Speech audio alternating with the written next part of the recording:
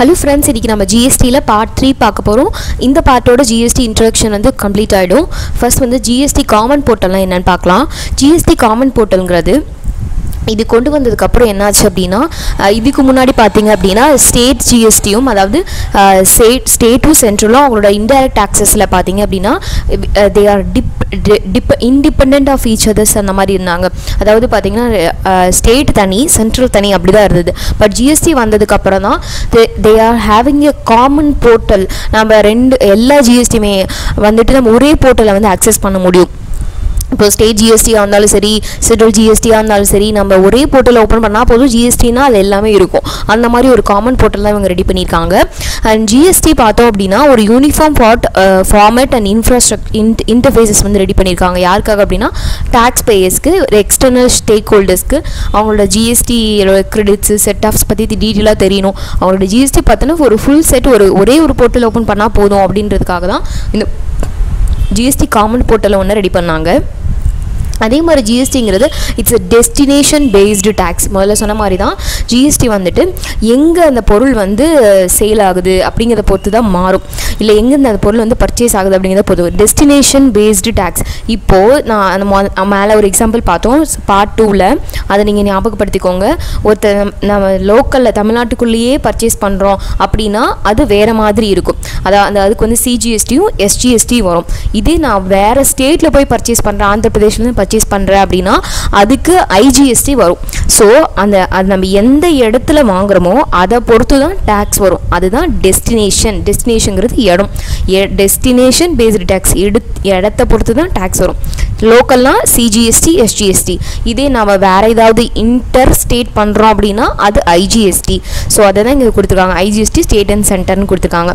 அதே மாதிரி transfer of funds, அது ஒரு ஐடி இன்ஃப்ராஸ்ட்ரக்சர். இந்த காமன் ஜிஎஸ்டி காமன்ஸ் போர்ட்டல் இருக்குது பார்த்தீங்களா, இது வந்து ஒரு ப்ராடர் ஐடி இன்ஃப்ராஸ்ட்ரக்சர். இது என்ன பண்ணுவாங்க அப்படின்னா ட்ரான்ஸ்ஃபர் ஆஃப் ஃபண்ட்ஸ் வந்து ரொம்ப அவைலபிலிட்டி ஈஸியாக இருக்குன்னு சொல்கிறாங்க. லைக் இப்போ பார்த்தீங்கன்னா இப்போ ஸ்டேட்லேருந்து சென்ட்ரலுக்கு வந்து மாறும், இல்லை சென்ட்ரல்லேருந்து ஸ்டேட்டுக்கு வந்து கொடுத்துருவாங்க. அந்த மாதிரிலாம் நம்ம வந்து பார்ட் 2ல் சம்ஸ் பார்க்கும்போது பார்த்தோம் இல்லையா, அந்த மாதிரி ஃபண்ட் ட்ரான்ஸ்ஃபர்ஸ்க்கெல்லாம் வந்து இந்த போர்ட்டல் வந்து ரொம்ப கன்வீனியண்ட்டாக இருக்கும் அப்படின்னு சொல்கிறாங்க. அண்ட் GSTIN அப்படின்னு ஒன்று இருக்குது, அதாவது கூட்ஸ் அண்ட் சர்வீஸ் நெட்வொர்க். இந்த ஜிஎஸ்டி போர்ட்டல் இருக்குது பார்த்தீங்களா, அதோட லிங்க் பார்த்தீங்கன்னா www.gst.gov.in. நீங்கள் இந்த லிங்க்கை கிளிக் பண்ணிங்கனாலே ஜிஎஸ்டி போர்ட்டல் ஓப்பன் ஆகும். நீங்கள் ஜஸ்ட் உள்ளே போயிட்டு கூட நீங்கள் பார்த்துக்கலாம் எப்படி இருக்குது ஜிஎஸ்டி போர்ட்டல் அப்படின்னு சொல்லிட்டு. ஓகேங்களா. நெக்ஸ்ட் இந்த டாக்குமெண்ட் நான் கீழே டிஸ்கிரிப்ஷனில் கொடுக்குறேன். ஹைலைட் பண்ணதும் நீங்கள் அப்பப்போ ஓப்பன் பண்ணி ரிவைஸ் பண்ணுறதுக்கு யூஸ்ஃபுல்லாக இருக்கும். Uniform infrastructure for the tax payers and common shared IT infrastructure between the center and state. முதல்ல சொன்ன அதே பாயிண்ட்ஸ் தான் கீழே கொடுத்துருக்காங்க. அதுக்கப்புறம் GST portal access over internet. GST போர்ட்டலில் நம்ம இன்டர்நெட் ஆக்சஸ் இருந்தால் மட்டும்தான் நம்ம அதை வந்து யூஸ் பண்ண முடியும். அதே மாதிரி ஸ்டேட்டுக்கும் சரி யூடி கமர்ஷியல் டேக்ஸ் டிபார்ட்மெண்ட்ஸ்க்கும் சரி இது வந்துட்டு ஒரு லிங்கேஜ் இருக்கும். இந்த காமன் ஜிஎஸ்டி போர்ட்டலில் பார்த்தீங்கன்னா முதல்ல சொன்ன ஒரே பாயிண்ட் தாங்க திரும்ப கொடுத்துருக்கான். அதாவது சென்ட்ரல் ஸ்டேட்டு இவங்க ரெண்டு பேர்த்துக்குமே ஒரு லிங்கேஜ் இருக்கும் இந்த போர்ட்டலில் பார்த்தீங்க அப்படின்னா. ஃபுல் ஆக்சஸ் இந்த ஜிஎஸ்டி போர்ட்டலில் தான் இருக்குது, அதை மட்டும் ஞாபகம் வச்சுக்கோங்க. இவே பில்லுன்னு ஒரு விஷயம் இருக்குது. இவே பில் அப்படின்னா எலக்ட்ரானிக் வே. ஓகேங்களா. இவே பில் அப்படிங்கிறது எப்போ கொடுப்பாங்க, ஒரு மூவ்மெண்ட் ஆஃப் கூட்ஸ். அதாவது இப்போது நான் இங்கேருந்து என்னோட கூட்ஸை வந்து வேற ஒரு இடத்துக்கு மூவ்மெண்ட் பண்ணுறேன் எடுத்துகிட்டு போகிறேன் ட்ரான்ஸ்ஃபர் பண்ணுறேன் அப்படின்னா அப்போ வந்து இவே பில் ஜென்ரேட் பண்ணுவாங்க. அந்த இவே பில் ஜென்ரேட் பண்ணுறதுக்கு ஜிஎஸ்டி போர்ட்டலே நம்ம ஜென்ரேட் பண்ணலாம். ஓகேங்களா. இது ஒரு electronic document for எவிடென்சிங் movement of goods. என்னோட கூட்ஸ் வந்துட்டு இந்த இடத்துக்கு மூவ்மெண்ட் ஆகுது அப்படின்ற ஒரு எவிடன்ஸ்க்காக அதை ஜென்ரேட் பண்ணுவாங்க. அந்த இவே பில்லையுமே நம்ம இந்த போர்ட்டல் மூலிமா ரொம்ப ஈஸியாக வந்துட்டு இது பண்ணலாம்னு சொல்கிறாங்க. அதே மாதிரி e-way bill is managed by the National Information Center, Ministry of Electronics and Information Technology, Government of India.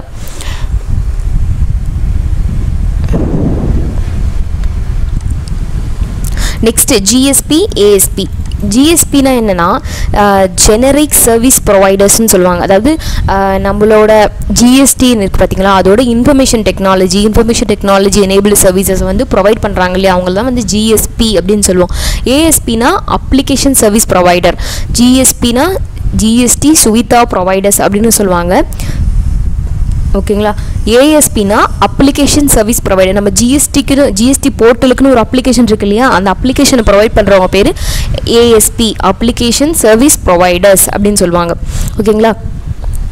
Next பார்த்தோன்னா காம்போசிஷன் செஸ். காம்போசிஷன் செஸ்னால் யாருக்கெல்லாம் கொடுப்பாங்க அப்படின்னு பார்த்தீங்கன்னா, ஒரு லக்ஸுரி ஐட்டம்ஸ்க்கும் இல்லை டிமெரிட் ஐட்டம்ஸ்க்கும் தான் கொடுப்பாங்க.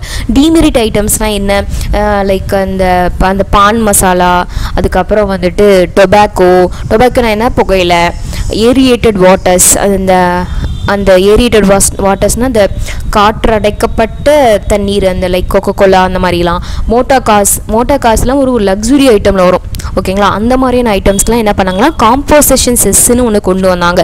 இது எது மேலே வரும், இந்த காம்போசிஷன் செஸ்ஸு எது மேலே லீவே பண்ணுவாங்கன்னு பார்த்தீங்கன்னா, போத் இன்ட்ரா ஸ்டேட்டுக்கும் இது பண்ணுவாங்க, இன்டர் ஸ்டேட் சப்ளைஸ்லையுமே வந்துட்டு எந்த சப்ளையாக இருந்தாலும் சரி, intra state R inter state போத்ஸ் ரெண்டு சப்ளைஸுமே இவங்க வந்து இந்த காம்போசிஷன் செஸ்ன்னு ஒன்று அவங்க இம்ப்ளிமெண்ட் பண்ணாங்க. 30th ஜூன் அப்போது ஆக்சுவலி இந்த ஜிஎஸ்டி 2017 உள்ளே வருது. ஓகேங்களா. 2017 உள்ளே வந்ததுக்கப்புறம் ஜிஎஸ்டி கவுன்சில் என்ன பண்ணுறாங்க அப்படின்னா, 30th ஜூன் 2022 வரைக்கும் தான் இந்த காம்போசிஷன் செஸ் இருக்கும். இந்த பீரியட் ஆஃப் 5 years அப்படின்னு சொல்லிட்டு அவங்க அந்த ரூலை கொண்டு வராங்க. ஆனால் இப்போ பார்த்தீங்க அப்படின்னா அந்த பீரியட் இருக்குது பார்த்தீங்களா, அதோட எக்ஸ்டென்ஷன் வந்து அதிகமாக இருக்குது. எக்ஸ்டென்ஷன்னா அதோட எல்லை வந்து அதிகம் பண்ணியிருக்காங்க. இப்போ பார்த்தீங்கன்னா 31 March 2026 வரைக்குமே இந்த காம்போசிஷன் செஸ்ன்னு ஒன்று இருக்கும் அப்படின்னு சொல்லியிருக்காங்க. ஓகேங்களா. அது மறுபடியும் ஒரு 5 yearsக்கு எக்ஸ்டெண்ட் பண்ணியிருக்காங்கன்னு வச்சுக்கோங்களேன்.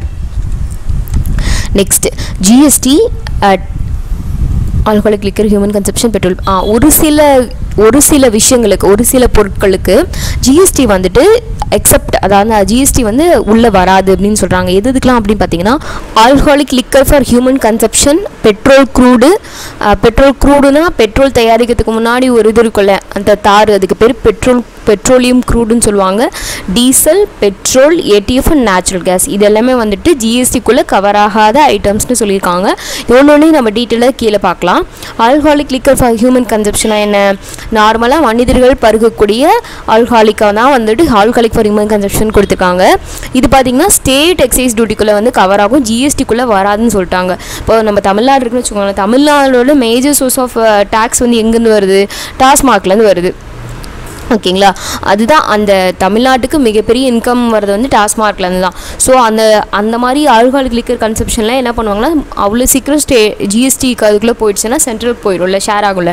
ஆனால் இப்போ பார்த்தீங்கன்னா ஸ்டேட்டுக்கு தான் அதோட அமௌண்ட் போகும். அதனால தான் ஸ்டேட் எக்ஸைஸ் டியூட்டிக்குள்ளே கவர் ஆகும்னு சொல்லியிருக்காங்க ஆல்கஹாலிக் லிக்கர் ஹியூமன் கன்சப்ஷன். அதே மாதிரி இன்டர் ஸ்டேட் இன்ட்ரா ஸ்டேட் சப்ளைஸாக இருக்குது அப்படின்னா அதுக்கு வந்து சிஎஸ்டியோ வேட்டோ ரெஸ்பெக்டிவ்லி எது வந்து இதாகுமோ அது வந்து அப்ளை ஆகும். Petroleum crude, diesel, petrol, ADF and natural gas எடுத்துக்கிட்டோன்னா அதுவும் அதே மாதிரி தான் ஜிஎஸ்டிக்குள்ளே கவர் ஆகாத ஐட்டம். இது எப்போ வந்து ஜிஎஸ்டி கவுன்சில் வந்துட்டு இதுவும் ஜிஎஸ்டிக்குள்ளே வரும்னு சொல்கிறாங்களோ அப்போ அது வந்து கவர் ஆகும். பெட்ரோல், டீசல் எல்லாமே, நேச்சுரல் கேஸ் எல்லாமே. ஆனால் அவங்க சொல்லாத வரைக்கும், இப்போ வரைக்கும் அவங்க சொல்லலை. ஸோ சொல்லாததுனால ஆஸ் யூஷுவல் மேலே பார்த்த மாதிரி தான் சென்ட்ரல் எக்ஸைஸ் டியூட்டி வரும்.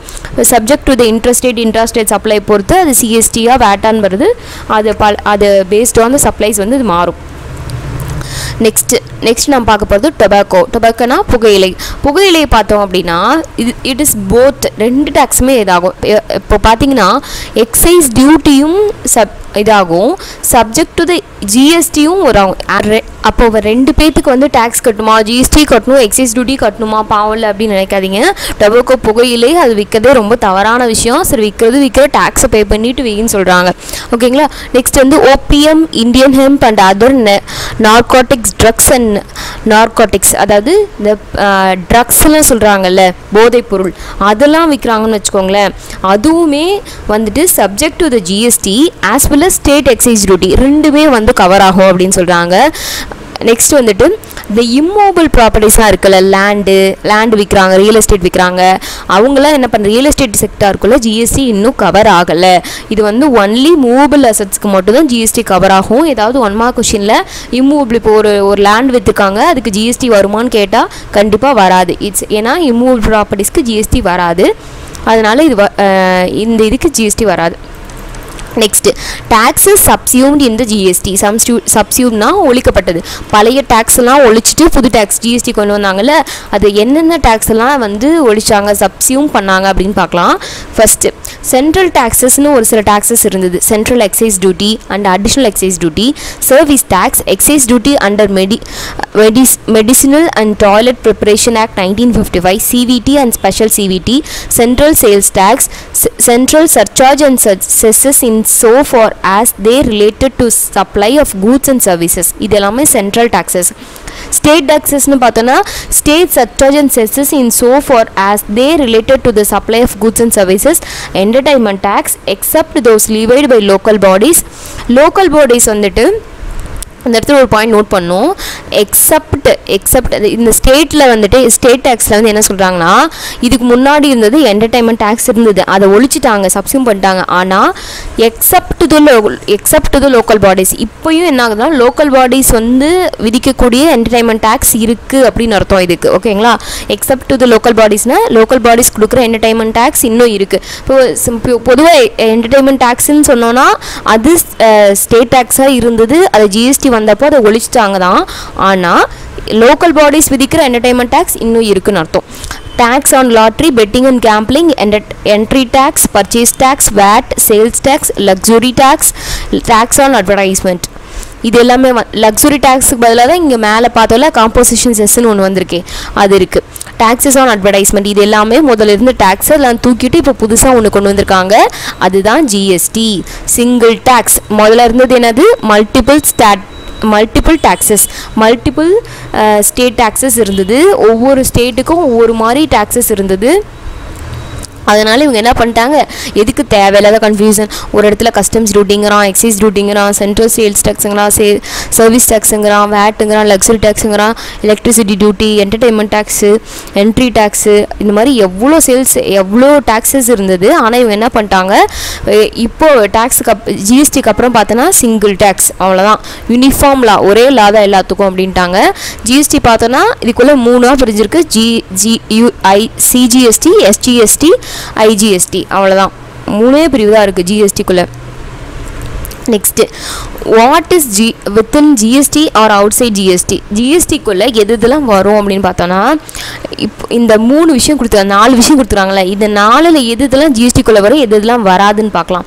ஃபஸ்ட்டு ஆல்கஹால், இந்த ஆல்கஹால் வந்துட்டு முதல்ல மேலே பார்த்த மாதிரி தான் ஹியூமன் கன்சப்ஷன், மனிதர்கள் குடிக்கக்கூடிய ஆல்கஹால் வந்துட்டு ஸ்டில் இன்னும் ஸ்டேட்டுக்கிட்ட தான் பவர் இருக்குது, டேக்ஸ் லீவே பண்ணுறதுக்கு ஜிஎஸ்டிக்கு பவர் கிடையாது.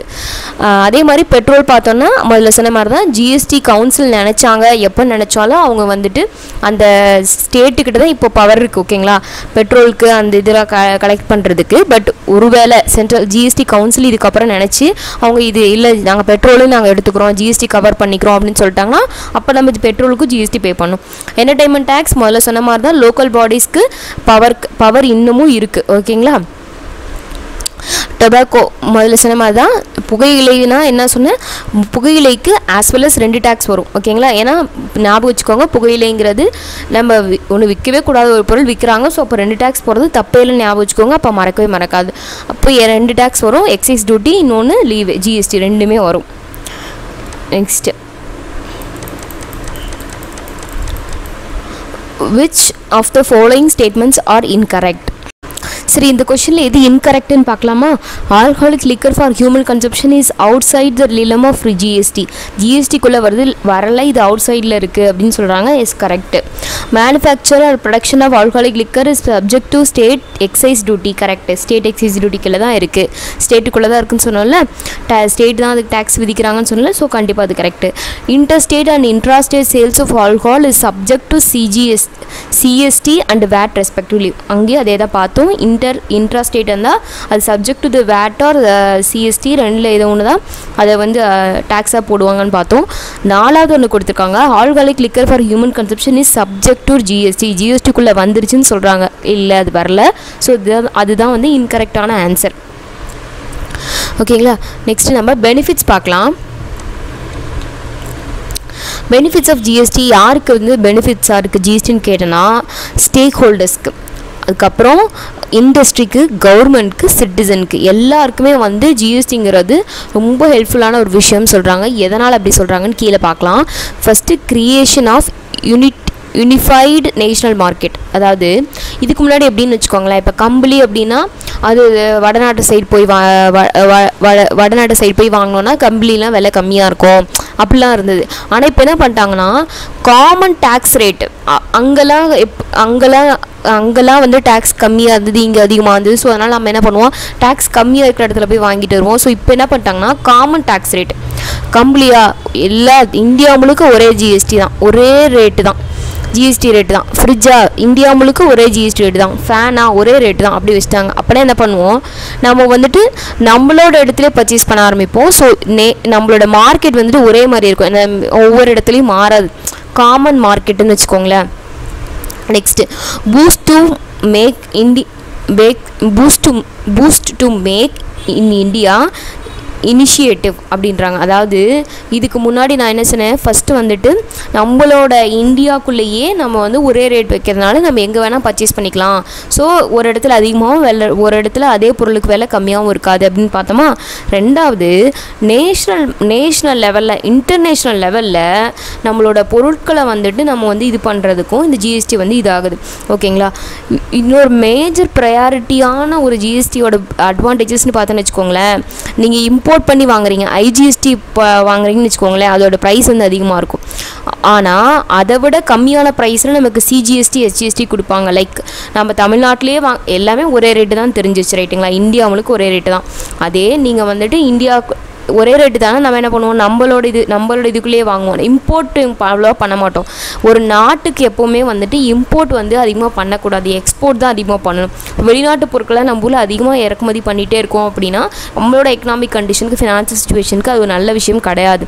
நாம் தான் நம்ம நாட்டிலேருந்து அதிகமாக ஏற்றுமதி பண்ணணும். ஸோ இங்கே என்ன பண்ணுறாங்க அப்படின்னா, இந்த ப்ரையாரிட்டி ஆஃப் டேக்ஸ் வந்து என்ன சொல்கிறாங்க, லோக்கலில் இருக்கிறத நம்ம பர்ச்சேஸ் பண்ணோம், லோக்கலில் மார்க்கெட்டில் நம்ம வந்து நிறைய இது பண்ணோம், பர்ச்சேஸ் பண்ணோம், அந்த இம்போர்ட்டை வந்து குறைக்கணும் அப்படின்றதுக்காக தான் ஜிஎஸ்டி வந்து பூஸ்ட் பண்ணுறாங்க. நெக்ஸ்ட்டு இன்வெஸ்ட்மெண்ட், அதாவது இன்வெஸ்ட்மெண்ட்டையும் எம்ப்ளாய்மெண்ட்டையும் இது வந்து பூஸ்ட் பண்ணுது அப்படின்னு சொல்கிறாங்க. எந்த வகையில் அப்படின்னா, இப்போது இதுக்கு முன்னாடி இருந்த வேல்யூ ஆடட் டேக்ஸாக இருக்கட்டும், இல்லை சிஎஸ்டி ஆகட்டும், என்ன ஆகுனா ஒரு பொருளோட விலை அதிகமாகும். ஆனால் இப்போ ஜிஎஸ்டியில் பார்த்தோம் அப்படின்னா ஒரு பொருளோட விலை குறையும் அப்படின்னு அவங்க சொல்கிறாங்க. ஒரு பொருளோட விலை குறையும் போது என்ன பண்ணுவாங்க, மேனுஃபேக்சர் அந்த பொருளை வந்து தயாரித்து விற்கணும்னு நினைப்பாங்க. அப்படி விற்கும் போது என்னாகும், மேனுஃபேக்சரர் ஒரு பிஸ்னஸ் நடத்துகிறாருன்னா அப்போ அவருக்கு வேலை செய்ய வேலையாட்கள் தேவையில்லை. அப்போ எம்ப்ளாய்மெண்ட் அதிகமாகும், இன்வெஸ்டர்ஸ் அதிகமாவாங்க, இன்வெஸ்ட்மெண்ட்ஸ் அதிகமாகும். ஸோ இதை தான் ஜிஎஸ்டி வந்து பூஸ்ட் பண்ணுது. அதாவது ஜிஎஸ்டி இருக்கிறதுனால எம்ப்ளாய்மெண்ட் நிறைய கிடைக்கும் அப்படின்னு சொல்கிறாங்க. ஈஸி ஆஃப் டூயிங் பிஸ்னஸ், அதாவது பிஸ்னஸை ரன் பண்ணுறதுக்கு இந்த டேக்ஸ், ஜிஎஸ்டியோட டேக்ஸ் இன்ஃப்ராஸ்ட்ரக்சர் ரொம்ப சிம்பிளிஃபையாக இருக்கும், ரொம்ப யூனிஃபார்மிட்டியாக இருக்கும் அப்படின்னு சொல்கிறாங்க. ஓகேங்களா. அதே மாதிரி ஒரு காமன் டெஃபினிஷன், காமன் ஃபார்மெட்ஸ், இதுதான் வந்து இது ஜிஎஸ்டியில் மோஸ்ட்லி யூஸ் பண்ணுவாங்க. அதோட இன்டர்ஃபேஸில் பார்த்தோன்னா மோஸ்ட்லி எல்லாமே காமனாக தான் இருக்கும். ஸோ ஜிஎஸ்டி போர்ட்டல் யூஸ் பண்ணும்போது ரொம்ப எஃபிஷியன்ஸாக நம்ம வந்து யூஸ் பண்ணலாம் அப்படின்னு சொல்கிறாங்க. அண்ட் அட்மினிஸ்ட்ரேஷன், டேக்ஸ் அட்மினிஸ்ட்ரேஷனுங்கிறது மேலசன் அதே மாதிரி தான், காமன் ப்ரொசீஜர் தான். இல்லை ரெஜிஸ்டர், யார் டேக்ஸ் ரெஜிஸ்டர் பண்ண வந்தாலுமே அவங்களுக்கு, ஜிஎஸ்டியில் ரெஜிஸ்டர் பண்ண வந்தாலுமே அவங்களோடக்கு ஒரே மாதிரி தான். ரீஃபண்ட் ஆஃப் டேக்ஸ்னால் ஒரே ஃபார்மேட் எல்லாத்துக்கும், யூனிஃபார்மிட்டி ஆஃப் ஃபார்மேட்ஸ், அந்த ஃபார்மேட் வந்து யூனிஃபார்மாக இருக்கும் அப்படின்னு சொல்கிறாங்க. டேக்ஸ் ரிட்டனுக்கு, காமன் டேக்ஸ் பேசிஸ்க்கு எல்லாத்துக்குமே ஒரே மாதிரி தான் இருக்குன்னு சொல்கிறாங்க. ஸோ நமக்கு அது வேலை ஈஸியாக இருக்குன்னு வச்சுக்கோங்களேன். Automated procedures with greater use of ID. அதாவது இப்போது கூட்ஸ் அண்ட் சர்வீஸ் வந்ததுக்கப்புறம், ஜிஎஸ்டி போர்ட்டலை யூஸ் பண்ணுறதுக்கப்புறம், ஜிஎஸ்டியை யூஸ் பண்ணதுக்கப்புறம் நமக்கு எப்படி இருக்குன்னா, நம்மளோட ரெஜிஸ்ட்ரேஷனை, ரிட்டர்ன்ஸு, ரீஃபண்ட்ஸு, டேக்ஸ் பேமெண்ட்ஸு எப்படி ரெஜிஸ்டர் பண்ணுறது, filling of returns, payments of taxes, filling of refunds எல்லாமே வந்துட்டு ரொம்ப ஈஸியாகிடுச்சு போர்ட்டல் மூலிமா. இதே நம்ம வந்து ஒரு டேக்ஸ் ஆஃபீஸ் போய் ஃபார்ம் ஃபில்அப் பண்ணி கொடுத்து இது பண்ணுறதுக்கும் நம்ம சிஸ்டமில் உட்காந்து நம்ம ஃபில்அப் பண்ணி உள்ள தள்ளுறதுக்கும் ஒரு டிஃப்ரென்ஸ் இருக்குல்ல. So that is the different. ரொம்ப ஈஸியாக ஆகிடுச்சு நம்ம இந்த ஜிஎஸ்டிஎன் வந்ததுக்கப்புறம் அப்படின்னு சொல்கிறாங்க. நெக்ஸ்ட் வந்துட்டு மேலே சொன்ன அதே பாயிண்ட் தான் இன்றைக்கி மறுபடியும் கொடுத்துருக்காங்க. Common definitions, common format, common interface, அவ்வளோதான். அதே மாதிரி ஒரு எக்ஸ்ட்ரா பாயிண்ட்டுன்னு பார்த்தோன்னா இங்கே என்ன கொடுத்துருக்காங்கன்னா, ரெக்கார்ட் கீப் பண்ணுறதுக்கு, ரெக்கார்ட்ஸ், மல்டிபிள் ரெக்கார்ட்ஸ் அதில் கீப் பண்ணிட்டு இருந்தோம், அதாவது வச்சுட்டு இருந்தோம். மல்டிபிள் ரெக்கார்ட்ஸ் நம்ம மெயின்டைன் பண்ணிட்டு இருந்தோம். அதுக்காக ஆளுங்க ரெக்கார்ட் பண்ணுறதுக்குன்னே ஆளுங்க ரெக்கார்ட் கீப்பிங்க்குன்னே நம்ம வச்சுருந்தோம். பட் இப்போ பார்த்தோன்னா ரெக்கார்ட் கீப்பிங் ஆள் தேவைப்படாது. ஏன்னா ஒவ்வொரு இன்வாய்ஸுமே நம்ம வந்து போர்ட்டலில் வந்து நம்ம அப்லோட் பண்ணிகிட்டே இருப்போம். ஸோ நம்மளோட வேலை வந்து ரொம்ப குறைஞ்சிரும். ரெக்கார்ட் கீப்பிங்கிற ஒரு விஷயமே இங்கே ரொம்ப கம்மியாயிடும். ஸோ வெரைட்டி ஆஃப் ரெக்கார்ட் கீப்பிங்கிறது இங்கே தேவையில்லை, ரிடக்ஷன் ஆகிடும். அதேமாதிரி எம்ப்ளாயீஸும் அவ்வளோவா தேவைப்பட மாட்டாங்க, மேன் பவர் கம்மியாக தான் தேவைப்படும் அப்படின்னு சொல்கிறாங்க. இண்டஸ்ட்ரிக்கு எந்த வகையில் யூஸ் ஆகுது அப்படின்னா, ஒவ்வொரு பொருளோட விலை கூட்ஸ் ஆகட்டும் சர்வீஸ் ஆகட்டும் ஜிஎஸ்டி வந்ததுக்கப்புறம் குறைஞ்சிருக்கு. ஒவ்வொரு பொருளோட விலையும் குறைஞ்சிருக்கு ஜிஎஸ்டி வந்ததுக்கப்புறம். ஸோ நம்ம அதிகமான நீட் இருக்கும், நம்ம அதிகமாக கன்சப்ஷன் பண்ணலாம், அதாவது மேனுஃபேக்சர் பண்ணி சேல்ஸ் பண்ணலாம். ஸோ இண்டஸ்ட்ரீஸ்க்கு வந்துட்டு நல்ல பெனிஃபிட்ஸ் இருக்குல்ல அப்படின்னு சொல்கிறாங்க. இண்டஸ்ட்ரீஸோட க்ரோத்தை வந்து இது பூஸ்ட் பண்ணுது ஜிஎஸ்டி அப்படின்னு சொல்கிறாங்க. அப்புறம் ஜிஎஸ்டியோட ஒரு மெயின் பெனிஃபிட்னு பார்த்தோம் அப்படின்னா என்னென்னா கேஸ்கேடிங் எஃபெக்ட்ஸ். அதாவது கேஸ்கேடிங் எஃபெக்ட்ஸ்னு என்ன சொல்லுவாங்கன்னா டேக்ஸ் ஆன் டேக்ஸ். அதாவது இதுக்கு முன்னாடி நம்ம ஜிஎஸ்டிக்கும் பழைய டேக்ஸ் ரெஜிமுக்கு என்ன டிஃப்ரென்ஸ்னு பார்க்கும்போது நான் சொல்லியிருப்பேன். பழைய டேக்ஸ் ரெஜிமில் ஒரு பொருளோட விலை டேக்ஸ் ஆன் டேக்ஸ் மேலே டேக்ஸ் போடும்போது அதோட விலை வந்து அதிகமாகிட்டே இருக்கும். பட் ஆனால் ஜிஎஸ்டியில் பார்த்தோம் அப்படின்னா அப்படி டேக்ஸ் ஆன் டேக்ஸ் வராது, அந்த பொருளுக்கு மட்டும்தான் டேக்ஸ் போடுவோம் ஒவ்வொரு ஸ்டேஜ்லேயும். ஸோ அதனால் டேக்ஸ் ஆன் டேக்ஸுங்கிறது இங்கே கிடையாது. அது மட்டும் இல்லாமல் சீம்லெஸ் ஃப்ளோ ஆஃப் கிரெடிட்டும் வேறு கிடைக்கும் இந்த இடத்துல. ஜிஎஸ்டியில் பார்த்தோன்னா கிரெடிட்ஸ் நம்ம அவைல் பண்ணிக்கலாம். இப்போ ரீட்டைலில் இருக்கானா ஹோல்சேலில் இருக்கானா ரீட்டைலர்கிட்ட சேல் பண்ணுறாரு அப்படின்னா நம்ம அப்போ வந்து கிரெடிட்ஸ் எடுத்துக்கலாம். அந்த ஃப்ளோ ஆஃப் கிரெடிட் இதில் இருக்கும் அப்படின்னு சொல்கிறாங்க.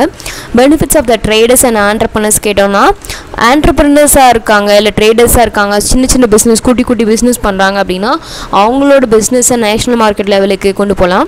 ஸோ அதுதான் ஜிஎஸ்டி வந்து எக்ஸ்பேண்ட் பண்ணுது, ஆப்பர்ச்சுனிட்டி உருவாக்கி கொடுக்குது. இன்டர்நேஷ்னல் மார்க்கெட்டுக்கு இல்லை நேஷனல் மார்க்கெட்டுக்கு அவங்களோட பிஸ்னஸ் எடுத்துகிட்டு போகிற அளவுக்கு இந்த ஆப்பர்ச்சுனிட்டி ஜிஎஸ்டி தான் ஏற்படுத்தி கொடுக்குது அப்படின்னு சொல்கிறாங்க.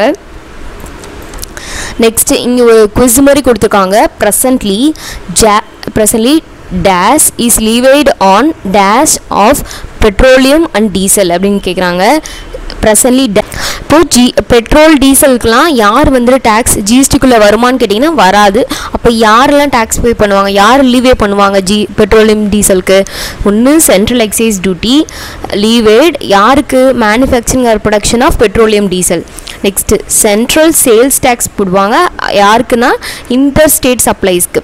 வேல்யூ ஆடட் டேக்ஸ் கால்குலேட் பண்ணுவாங்க யாருக்குன்னா இன்ட்ரா ஸ்டேட் சேல்ஸ்க்கு. ஸோ இது மூணுமே கரெக்டான ஆன்சர். ஸோ இது மூணுமே செட் ஆகிறது ஏக்கு தான். ஸோ ஏ தான் கரெக்டான ஆன்சர். நெக்ஸ்ட் வந்து கான்ஸ்டியூஷனல் ப்ரொவிஷன்ஸ் கொடுத்துருக்காங்க. ஸோ இது நமக்கு தேவையில்லாத அவ்வளோவா எப்படி ஜிஎஸ்டி எந்த ஆர்டிக்கலுக்குள்ளே என்னென்ன இருக்குது, எப்படி உருவாச்சு, அந்த மாதிரிலாம் போட்டிருப்பாங்க. நமக்கு எதுவும் தேவைப்படாதுன்னு நினைக்கிறேன். மேபி ஏதாவது ஃப்யூச்சரில் வேறு ஏதாவது அப்கமிங் சாப்டரில் தேவைப்படுது அப்படின்னா நான் மறுபடியும் நான் மறுபடியும் படித்து வேணால் எக்ஸ்பிளைன் பண்ணுறேன். இது ஆனால் இதை பார்த்தா எனக்கு ஒன்றும் இம்பார்ட்டன்ட் மாதிரி தெரியல. So I skip it. Test your நாலேஜ்னு சொல்லிட்டு தியரி கொஷின்ஸ் மேலே கொடுத்துருக்காங்க, அது சும்மா படிச்சுக்கோங்க. நெக்ஸ்ட் வந்துட்டு இதில் இந்த சாப்டரில் பார்த்தீங்கன்னா எம்சிக்யூ 1 மார்க் கொஷின்ஸ் வந்து இல்லை, பட் அதுக்கு பதிலாக கிராஸ்வேர்ட் பசில்ஸ் மாதிரி கொடுத்துருக்காங்க. அதோட ஆன்சர்ஸ் வந்து நான் இதில் நோட் பண்ணி வச்சுருக்கேன். இந்த பிடிஎஃப் நான் கீழே கொடுக்குறேன், நீங்கள் டவுன்லோட் பண்ணி அப்படியே சேவ் பண்ணி வச்சு படிச்சுக்கோங்க. India has adapted dual GST. நம்ம வெளியே படித்த மாதிரி தான் இந்தியாவில் வந்து டியூவல் ஜிஎஸ்டி தான் இருக்குது, சிஜிஎஸ்டி எஸ்ஜிஎஸ்டி அந்த மாதிரி. நெக்ஸ்ட் வந்து common GST electronic portal for furnishing electronic way bill அப்படின்னு சொல்லலாம். Tobacco is the subject to GST as well as central excise duty. Tobacco புகையிலே வந்து ரெண்டு வரும்னு சொன்னால், ஒன்று GST இன்னொன்று central excise duty. Customs duty மட்டும்தான் ஜிஎஸ்டிக்குள்ளே சப்ஸ்டியூம் ஆகாத ஒழிக்கப்படாத ஒரு வரி. ஸோ ஓகேங்களா, ஜிஎஸ்டி கஸ்டம்ஸ் டியூட்டியும் இப்போ இன்டெரக்ட் டாக்ஸஸாக இருக்குது. ஹெச்எஸ்என் கோடு தான் வந்து ஒரு பொருளோட கூட்ஸோட கிளாரிஃபிகேஷன்ஸ்க்காக கொடுப்பாங்க. ஒவ்வொரு பொருளுக்குமே ஹெச்எஸ்என் கோடு மாறும். ஃப்ரிட்ஜுக்கு ஒரு ஹெச்எஸ்என் கோடு, வாஷிங் மிஷினுக்கு ஒரு ஹெச்எஸ்என் கோடு, லேப்டாப்க்கு ஒரு ஹெச்எஸ்என் கோடு, ஃபேனுக்கு ஒரு ஹெச்எஸ்என் கோடு. ஸோ அந்த மாதிரி ஒவ்வொரு பொருளுக்கும் ஒரு கோடு இருக்கும், ஹெச்எஸ்என் கோடு இருக்கும். ஸோ அதான் HSN code use for கிளாரிஃபையிங் the goods under the GST. OPM is subject to the GST as well as OPM ஒரு ட்ரக்கும் அதே மாதிரி தான் பார்த்தோம். as well as GST வரும், ஸ்டேட் எக்ஸைஸ் டியூட்டி வரும்னு பார்த்தோம். நெக்ஸ்ட் வந்து ஃப்ரான்ஸ் தான் first France was the first country to implement VAT and GST. France தான் ஃபஸ்ட்டு VAT GST கொண்டு வந்தாங்க. Next article 265 of the Constitution of India states that no tax shall be levied or collected except by authority of law. Authority of law மட்டும்தான் டேக்ஸை வந்து collect பண்ண முடியும், மற்ற யாரும் லீவே பண்ண முடியாது, கலெக்ட் பண்ண முடியாது. இப்போ நான் போய் யார்ட்டையாவது ஜிஎஸ்டி கொடுங்கன்னு சொல்லி கலெக்ட் பண்ண முடியாது. Government of authority of law தான் கொடுக்க முடியும். Next GST is a consumption based tax R destination based டேக்ஸ்னு சொல்லலாம். Common GST electronic portal www.gstgoi.website managed by GSTN தான் அதை கண்ட்ரோல் பண்ணுறாங்க. IRB is a website for uploading reporting of e-invoices by the notified persons. அவ்வளோதான். Introduction of GST முடிஞ்சிச்சு. Thank you for வாட்சிங்.